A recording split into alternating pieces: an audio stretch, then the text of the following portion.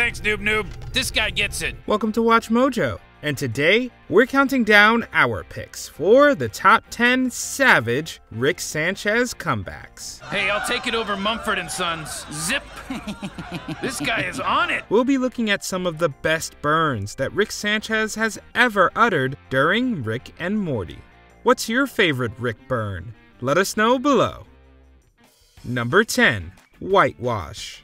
With the team on a Mad Max-like post-apocalyptic desert world looking for Isotope 322, as well as dealing with Summer going native, Rick decides to use Morty in some fights. I need you to distract the camp. Distract? They eat each other. What do you want me to do to get their attention? Put on a puppet show? Right idea, wrong genre, Morty. When he points out the structure and asks the locals about the Dunderdome, one responds by giving its real name, the Blood Dome.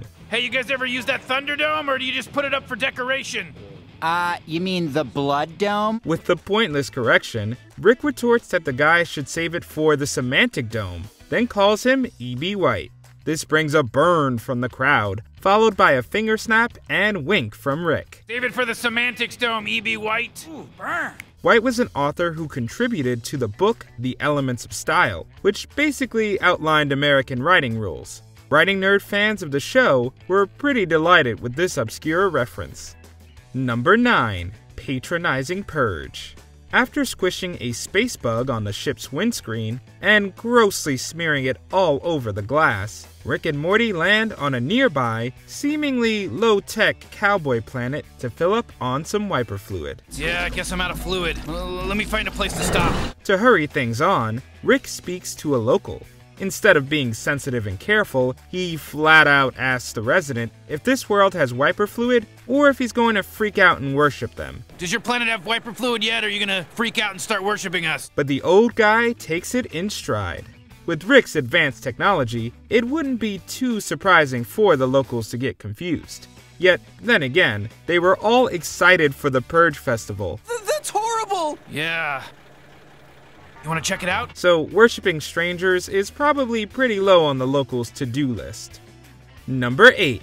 Robbery Rick. As soon as this episode opens, you already know shenanigans are going to happen. The duo of Rick and Morty arrive at the National Library of the United States. Wait, are we gonna put it back when we're done with it? Why? The only thing of value on it is the secret treasure map. The rest is just instructions for running a country, and I'm pretty sure they're online. After some chit-chat that sounds a lot like the plot of 2004's National Treasure film, Morty has some reservations about the plan. Well, that's when Rick questions him if he's going to be an American nerd or be cool and steal the Constitution with Grandpa. Morty, are you gonna be a American nerd, or are you gonna be cool and steal the Constitution with Grandpa? Good old peer pressure. To make it worse, just as they're about to break into the glass, Morty accidentally sets off the laser. It burns a hole through the Constitution, Abraham Lincoln's statue head, and the Liberty Bell. It also releases the robot assassin under the Statue of Liberty. Whoops. Morty, you just destroyed the map and activated the giant assassin hidden in the Statue of Liberty. I'm sorry. Number 7. Authority Rick. With the host of Ricks being assassinated in their own timelines and their Mortys being kidnapped, our Rick, C-137, is arrested by minions, or Rickians, if you like, of the Transdimensional Council of Ricks. Let's get it over with. Bring his Morty. Oh, man. Leave my Morty out of this. You lost the right to have a say in these things when you refused to join the council. After getting a glimpse of the Citadel, the duo is taken to the higher-ups to answer for the crimes. As Rick hates them all, he's suspect number 1. You think I did this? Why am I the first Rick you pull in every time a Rick stubs his toe? He defends himself by mocking them from wanting to be safe from the government by becoming a government, making every Rick involved less Rick than him. I'm the Rick, and so were the rest of you before you formed this stupid alliance. You wanted to be safe from the government, so you became a stupid government. That makes every Rick here less Rick than me. Yeah, murmur it up, D-bags. Which, of course, sparks a load of annoyed mummers and doesn't exactly make his case look good. But C-137 wouldn't allow the possibility of a sick burn to go unsaid. Number 6. That Kinda Day. With an episode about the morals of supplying weapons to assassins, Morty saves Fart and causes one problem after another. Any species that gets a hold of this thing is gonna use it to take over the galaxy. You know how inconvenient that's gonna be to my work? So, does Rick grow as a grandparent and lovingly teach Morty the ways of the world without a nihilistic approach? No, definitely not. After witnessing Fart cause a massive amount of slaying, they head off to the wormhole to take Fart home. That's when Rick states he's off to do I'm gonna find some fuel and take a big fat Morty. His new word for laying a brick, for cutting rope, for releasing the Kraken, you get it. Anywho, Rick decides to name this activity after Morty due to the day's horrendous events. He really enjoys kicking Morty when he's down. Well, I got a little surprise for you, buddy. While you were gone, I found a new wormhole with millions of beings just like him on the other side, and they're all coming to visit. What? Rick, no, you can't! Too late, Morty, the hole's opening. No, Rick, you don't understand! Number 5. Superhero Slam. The show decided to parody superhero cinema in the Vindicators 3: The Return of World Ender episode. And it was glorious. Rick is forced to go on a trip to help the Vindicators, who he has very little respect for. They're a bunch of drama queens that spend an hour talking and 20 minutes jumping around while shit blows up. They're a phase. As the heroes are holding a briefing for their mission, Rick spends the time cutting in with sassy insults whenever possible. His major target was Crocubot when he asked if its origin story was falling into a vat of redundancy, which causes Noob Noob great happiness as he cleans. So, you're half cold, unfeeling reptile, half also cold, equally unfeeling machine. Yes. Wow. So your origin is what? You fell into a vat of redundancy? God damn. Later on, Rick aims at Million Ants. After finding World Ender with fatal injuries, Million Ant states he can feel his life force ending. Rick mocks his observation by proclaiming he has the power of 2 human eyes. I sense his life force is fading. Million ants, ladies and gentlemen. The ant colony with the power of 2 human eyes. Number 4. Alien Dress Down. After undergoing a quick 20-minute adventure that lasted for 6 terrifying days, Rick and Morty decided to have a long overdue vacation. Why do you keep doing this to us? I don't know, Morty. Maybe I hate myself. Maybe I think I deserve to die. I don't know.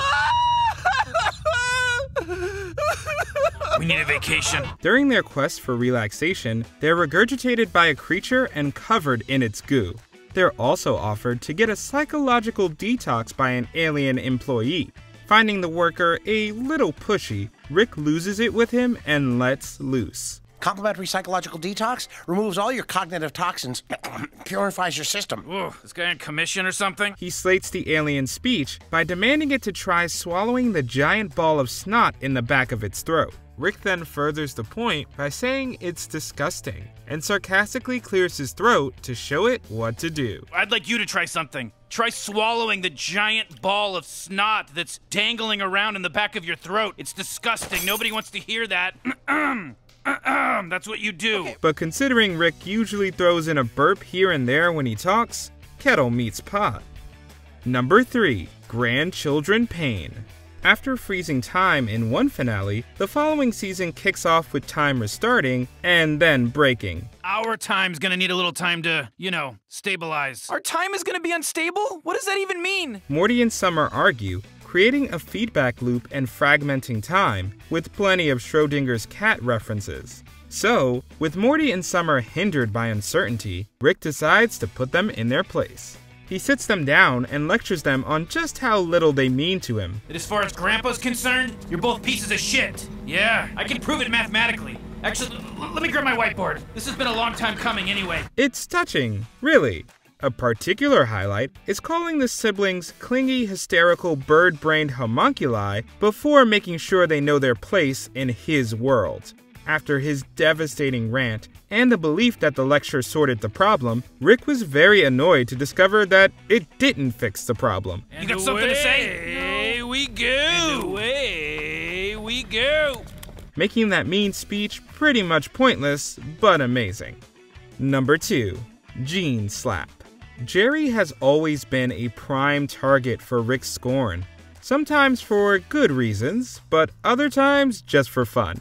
In the opening for Total Rick-All, we have the Smith family plus Uncle Steve having a meal. Steve, you're so sweet. Thanks, Uncle Steve. Best uncle ever. Look out, world. The Smith family is going to Paris. When Rick comes in and dumps some rocks in the trash, Jerry responds by stating he doesn't like that. So Rick retorts devastatingly by saying, "Well, I don't like your unemployed genes and my grandchildren, Jerry, but life is made of little concessions." Yikes. Since Jerry struggles to respond, Steve is there to pick his brother up, until Rick shoots him in the head. But fear not, Steve was just a telepathic alien parasite that messes with people's memories. That is an alien parasite. But I've known him my whole life. No, you haven't, Jerry. These telepathic little bastards, they embed themselves in memories, and then they use those to multiply and spread out and take over planets. It's disgusting. Side note, Marvel should get working on that Hulk musical, as it would be a smash hit. Sorry. Before we continue, be sure to subscribe to our channel and ring the bell to get notified about our latest videos. You have the option to be notified for occasional videos or all of them. If you're on your phone, make sure you go into your settings and switch on notifications. Number 1. Tough Crowd. If you like heist films, then this episode might not be for you, with all the relentless mocking of the genre. Kicking things off, Rick and Morty get inside HeistCon to face off with alien Miles Knightley. And then the police stole the paintings. Because the police were us. In police outfits. Thank you! With Rick's lack of respect for Heist, the crowd quickly turns on him and boos. And with that, a million memes were born. Rick insults them by saying, "Your boos mean nothing. I've seen what makes you cheer." Once he slates Ocean's 12 and gets more heckling, Rick exclaims, "Every breath I take without your permission raises my self-esteem." Rick probably won't ever be asked to host a panel at HeistCon anytime soon. Especially after mind-controlling everyone and creating Heistotron. Did you enjoy this video? Check out these other clips from WatchMojo, and be sure to subscribe and ring the bell to be notified about our latest videos.